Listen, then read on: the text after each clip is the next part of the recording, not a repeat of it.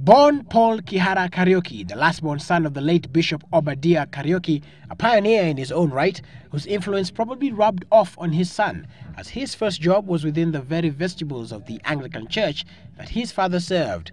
Justice Kihara served here as the chief legal advisor or counsellor of the Anglican Church of Kenya.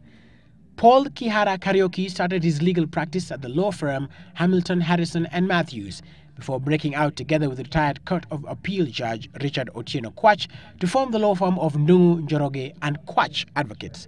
Is it your evidence that you have never... While here, he represented former Treasury Permanent Secretary Dr. Wilfred Koinange in the Goldenberg cases.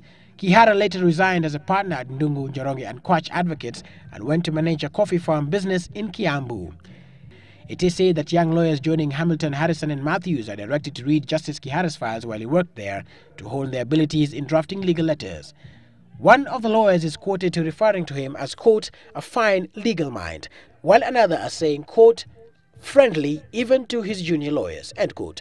But other lawyers say that he would run into a headwind if he were to clinch the highly competitive position, since he would have overtaken in rank many judges who are more experienced and older in the practice.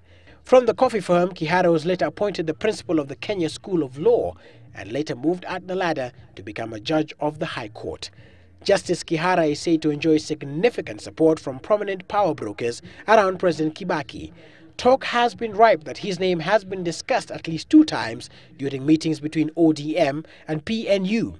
The Nairobi Law Monthly in one article described him as a frontrunner for the office of the Chief Justice along with Professor Githu Muigai. The Kenyan jurist refers to him as the chosen one while making reference to his application for the CJ. In his most recent ruling, Justice Kihara rejected an application by the Kenya Sugar Board to recover about 1 billion shillings from a former receiver manager of the Muhoroni Sugar Company.